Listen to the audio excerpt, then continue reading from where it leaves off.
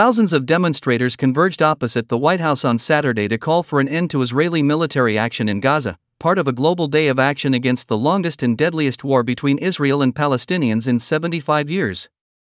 People held aloft signs questioning President Joe Biden's viability as a presidential candidate because of his staunch support for Israel in the nearly 100-day war against Hamas. Civil rights activists and family members of those killed in Gaza during the latest conflict demanded a ceasefire and that U.S. President Joe Biden and Congress end military funding and weapons transfers to Israel. Nearly two-thirds of the 23,843 people killed during Israel's campaign in Gaza have been women and children, according to the health ministry in the Hamas-run territory.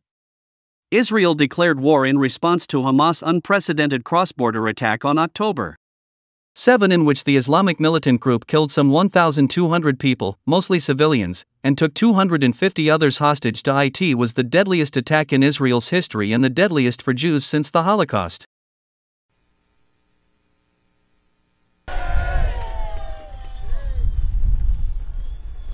By stop sending weapons to Israel to kill our beloved one. I promise I am sharing his story with everybody here. Ahmed was one of over 36 and counting. I'm often asked what people can do to ease our suffering. And my answer remains the same. Do what you're doing now. Speak up. I call on my fellow Americans to not just demand, but force an immediate and permanent ceasefire. We demand that President Biden and the Congress to end military funding and weapons transfers to Israel that killed my family and all the other families.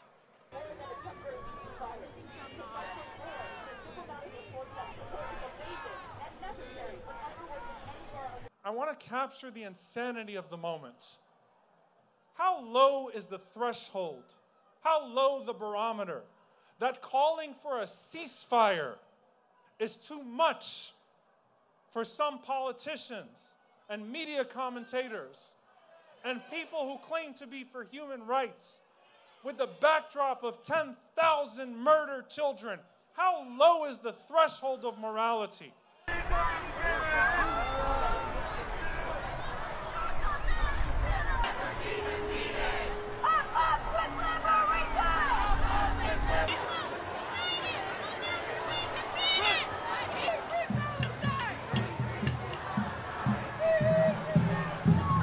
That if with the backdrop of genocide, you have still not found it in your moral conscience to call for a ceasefire, you are heartless.